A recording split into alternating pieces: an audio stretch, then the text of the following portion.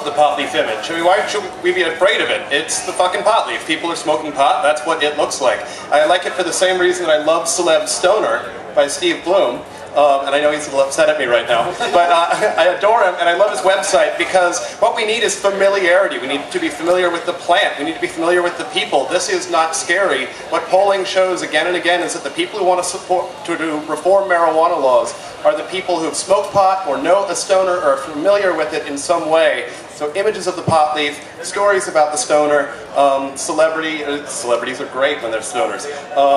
The better. It's all part of the strategy to reform the law. I appreciate Dominic's compliment, but full disclosure, he panned my book in The Stranger.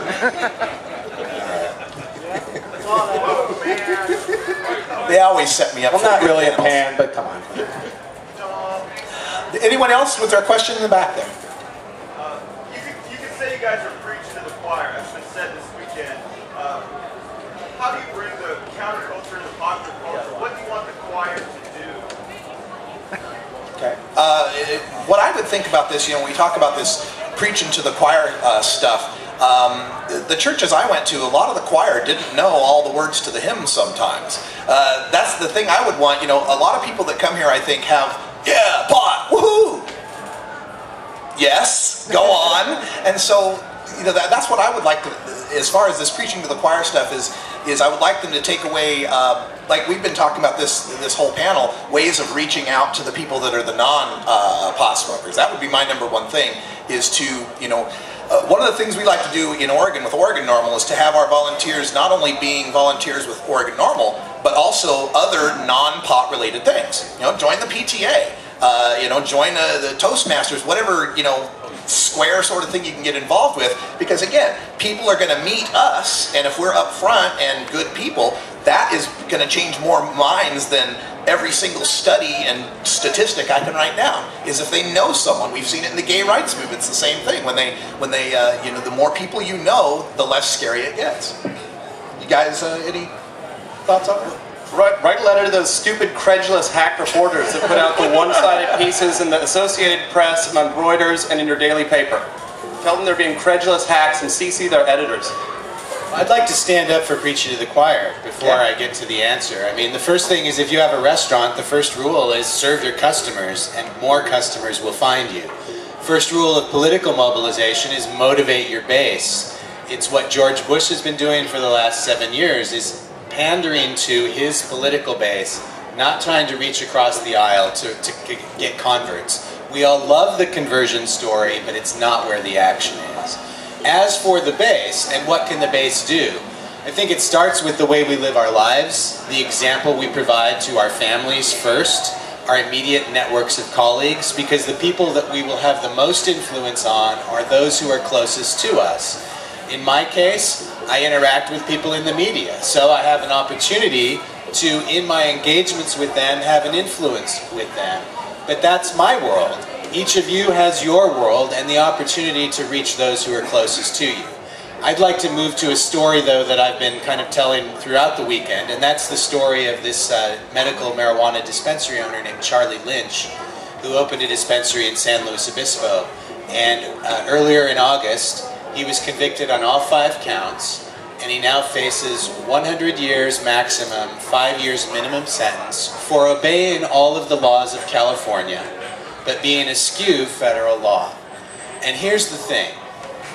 The law, these are the people's laws. And the day that the verdict came down, I cried pretty hard because we've been following this case very closely. And the thing that hit me the hardest is that not one man among 12, not one person among 12 on that jury would stand up and say, I will not be a party to sending this man to jail for doing something that is morally okay, that I find to be morally okay. And that's called jury nullification.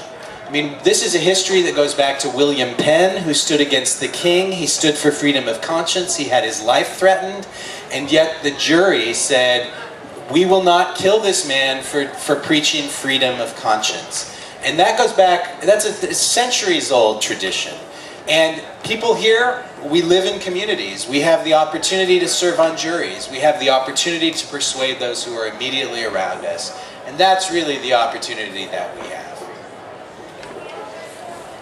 Oh, well, if we're going down the line here, I would just say that I think that there's so many things out there right now that we really, as a community, as people, there are people who are interested in using marijuana, and there are people who are interested in changing people's minds about marijuana or moving the marijuana movement forward. And I think, the people that are in this room right now are probably in the latter. And the people who are sitting on the lawn, for the most part, are probably in the former. That's a generalization. But I mean, there are some people that care more than others. And there are so many things out there getting people's attention. I mean, if you walk through this park, you're being bombarded with messages in every booth. Like, our pipes are the best. These t-shirts are the most, environmentally friendly. You're just hearing all these various things. And I think that we as a movement need to decide what things are the most important. Because, there's so many messages out there, and obviously I'm a biased person. Our organization's based on one message, but I just encourage people to think about the message that they're giving out and whether it's moving the movement forward. There's lots of, I hear a lot of self-defeatism, lots of apologetic people in this movement, lots of people who say, oh, I'm just a stupid stoner, or oh, I forgot this because of that. And I do it too. We just do it naturally. It's funny, but we need to understand that we're perpetuating a lot of these myths, and there's so many positive things that we could be out there saying, and I just encourage people to push those positive messages above the negative ones. Steve, what would you recommend for the choir? I don't really have too much to add to that, but I would like to give a shout out to my friend Ash over there, who's at every event. This man goes everywhere. He'll be at the Boston Freedom Rally next month, which I'll be at like every year, and he'll be working the backstage and running the show. So, but no, I just think I think we just should keep doing what we're doing. No matter what we want to analyze it, we're making progress. Things are moving in our direction. It takes. It's like watching the clock. It just goes so slowly, but it happens, and it is happening, and we're changing things, and it's all, I haven't been here for 5 years. This event's got much bigger, much more organized. It's still pretty crunchy, I'll agree, because it has like a rainbow gathering sort of flavor mixed in with, the modern, marijuana rally. So it kind of ties in a lot of different parts of our diverse culture, and it works for me. But it is like you are bombarded, and honestly, I'm blown away. I can't believe some of the things I've seen here. You wouldn't see a guy carting, a Bond stand, around New York, or I don't know. It's just, and there's so many sideshows here. It's unbelievable. The Jesus freaks and.